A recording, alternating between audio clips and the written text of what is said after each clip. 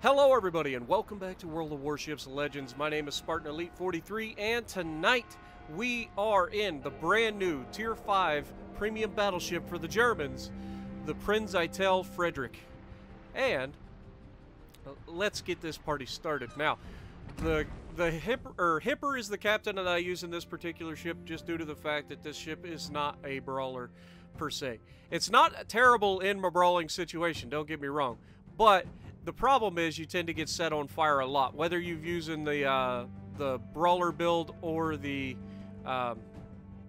dispersion build like we are here. You're going to get set on fire a lot, and you're going to see that in the match coming up as well. But with Hipper, and I've tried with Hyde as well, I just prefer Hipper because you actually get to hit the target more often. You lose out on the extra heals, but honestly, most of the time it's not going to do you any good, just due to the fact that the ship isn't a bad ship. It really isn't, but it really thrives on being able to outmaneuver the enemy at range and be able to lay good shots at distance, or at least that's what I've been able to do with it when I've had the most success. Anyway, so we've got Andrew Cunningham and Robert Jajard here. We've got Hipper, we have Flammable Cannoneer, Gyrating Drill Bits, Marksmanship, and Emergency Specialist. And then we have Will to Rebuild for the extra heal, or extra amount of healing. Now, if we go to the ship itself, we have Aiming Systems Mod 1, and we have Steering Gears Mod 2. This really helps when it comes to turning the ship. Currently we have the credits booster on there, but we didn't have that on during the match, and then we've got our community contributor flag and the camo that comes with it. It's got 52,300 hit points with a 27% torpedo damage reduction, which isn't bad considering this is a battle cruiser. That's pretty decent torpedo reduction. And the armor on this thing is actually surprisingly good too for a battle cruiser. But if I will show you the weakness as soon as I get a chance. Artillery, we have 350mm main batteries. We got 8 of them, 2 gun turrets, 2 at the front, 2 at the rear, and they reach out to 17.7 kilometers with this build. Reload 28 seconds. Turn time for the turrets are 34.6, so not great, but not terrible. HE shells 4,000, 27% chance to set on fire. Maximum AP shell damage is 11,340. Secondaries, it's got quite a few.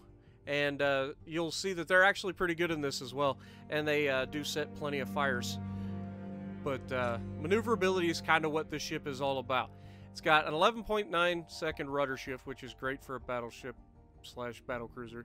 Turning circle's not the greatest, but I think that has more to do with its actual speed than it does of the failure to turn. Because the ship actually doesn't turn too bad. It's just once you're up to 40 or 20, yeah, 40 knots. Right, once you're up to 40 knots. Once you're up 26, 27 knots. And remember, that's knocked down because of our cruise skill. So the maneuverability is actually faster than this without that particular skill, which I think is gyrating drill bits. Concealment is pretty good for a battleship, 13.4 kilometers with an 11.2 by air. And the detectability while firing in smoke isn't too bad, 12 kilometers. It's not amazing, but you can get away with firing from the smoke as long as there's nothing within that 12 kilometers. It's above average maximum movement speed, especially for its tier. For its tier, I think it's right there with, what is it, the French battleships and the...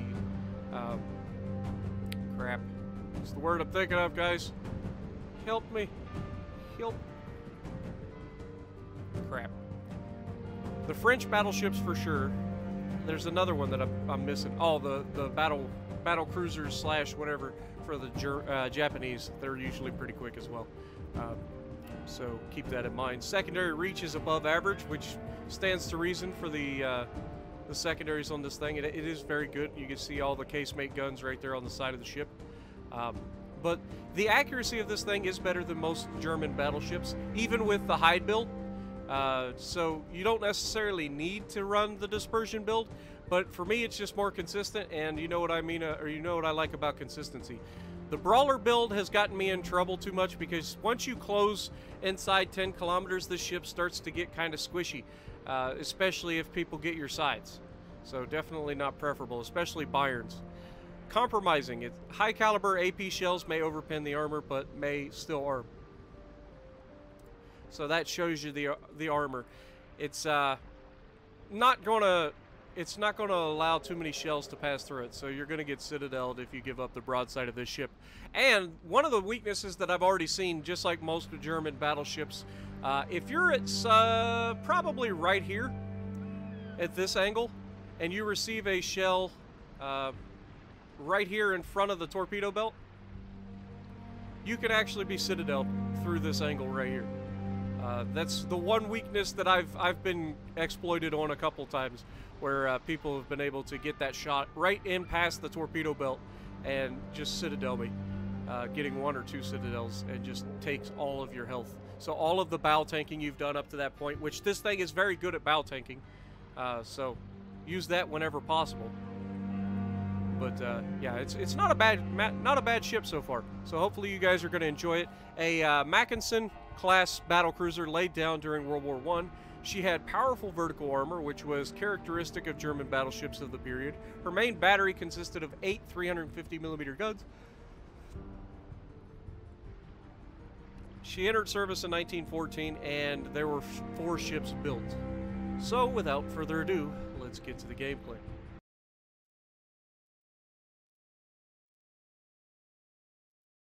Alrighty, so we are going to be on straight, and we're going to be top tier. Just how it works out sometimes. And we're going to show off with Hipper as the commander just how accurate these guns can be and how good they are at range, surprisingly.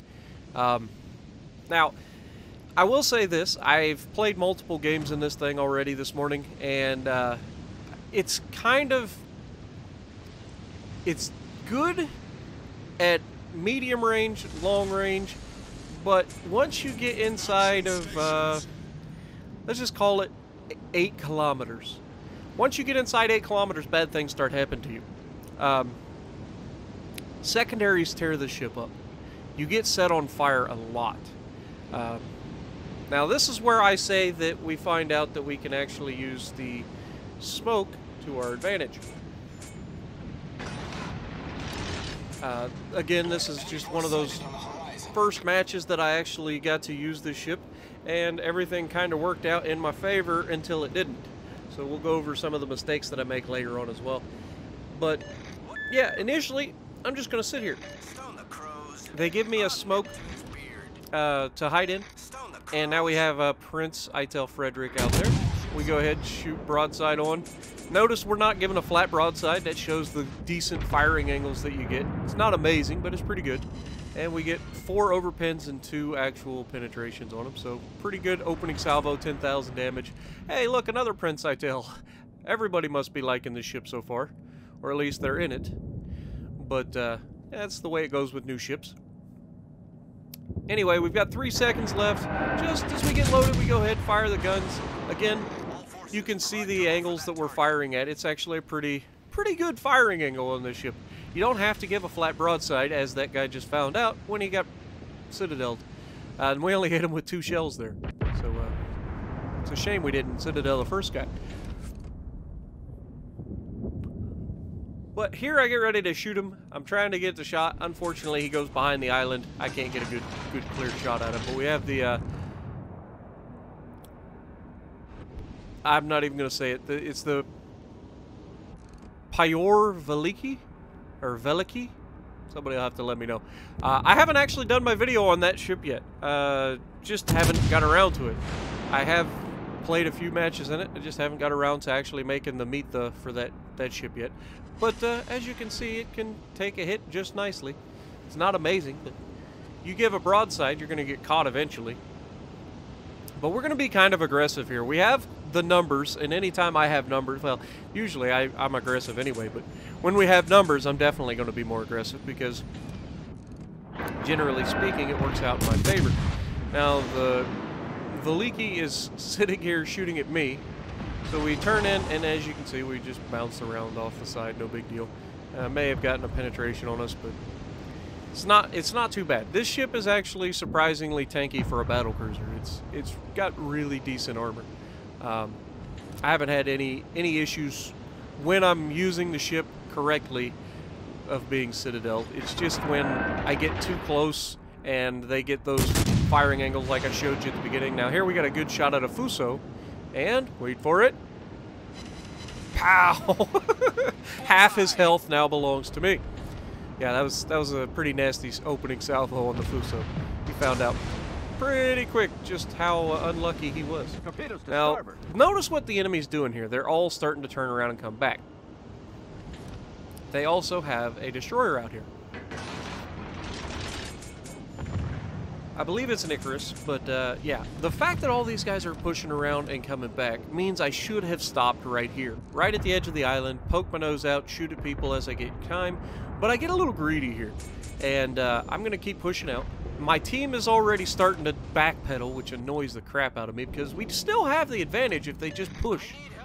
But here, I'm going for the Fuso. I have a feeling that I can get rid of him, so I try to pull out. I give him the full salvo, and we get a pretty solid hit on him. Not quite as good as I was hoping, and he's still alive. And now I'm in a pickle. Not as much of a pickle as the guy ahead of me is, who's given up his entire ship to be shot, but still in a pickle because their team is turning around to deal with us. They've got a destroyer here. You can see there's maximum amount of destroyers that you can get in a match, pretty much. There's freaking 8 of them, or 7 of them in this match. 4 of them against us, of course. And we've got plenty of people shooting at it, or to shoot at, and they're all broadside on, which is preferable. And you can see right there, good deflection, showing the armor there. Because we're not giving a flat broadside, it's difficult for these guys to get good penetrations. However, the closer I get, the harder it is to maintain those angles. And now we've got the Veliki over behind us. I cannot stop yawning. What is it with me recording that I have to start yawning immediately after I record? Anyway. So we've got the Veliki over there, so we take a shot at him because he's the most dangerous to us at the moment. We've got to try to dodge the torpedoes, which in this ship isn't that difficult due to the fact that it's pretty maneuverable. And then, unfortunately, this Prinz Eitel in front of us is going to be pushing up on us, and we need to turn out to avoid giving him too much of our broadside.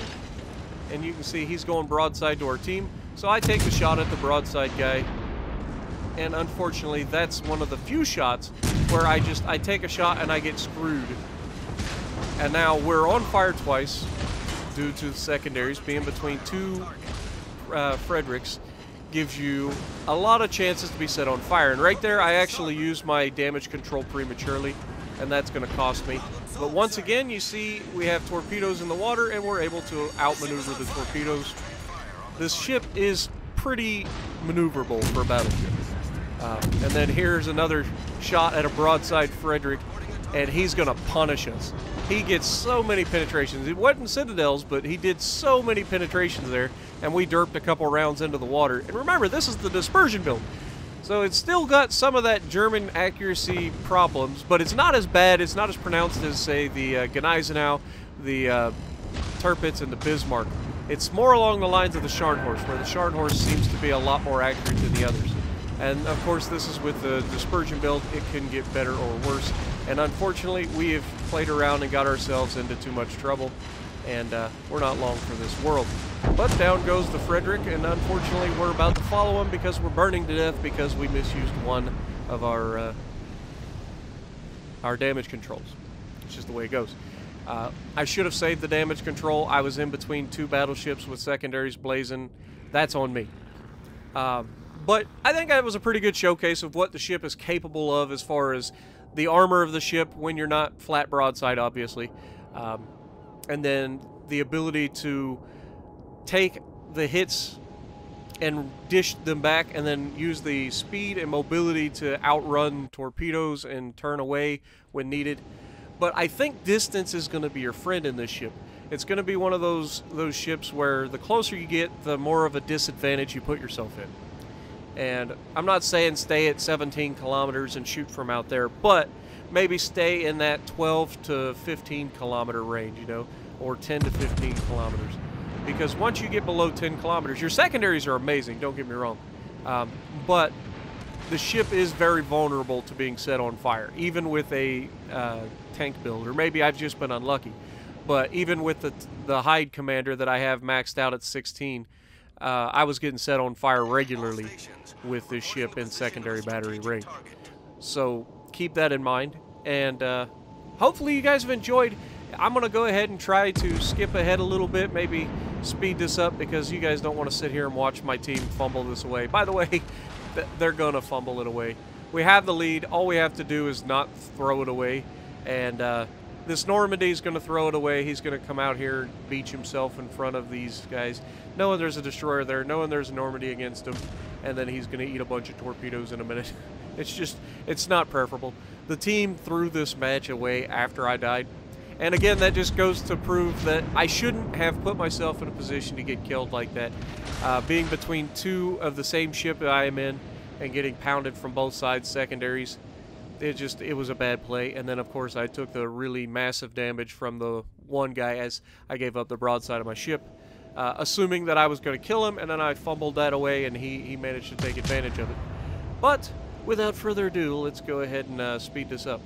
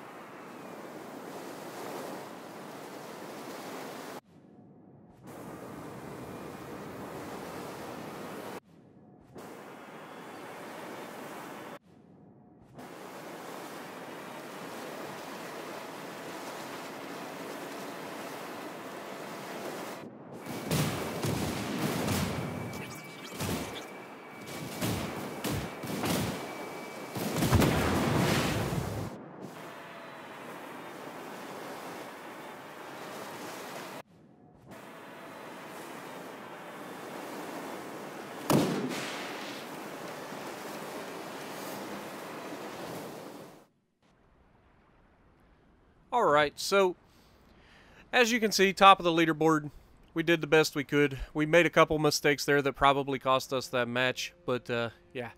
Anyway, my final thoughts on this ship is it's a pretty good ship. I think most people are probably going to enjoy it. I think those of you who enjoy the the German battleships as they are really going to enjoy this ship because it gives you even better accuracy than most of the others.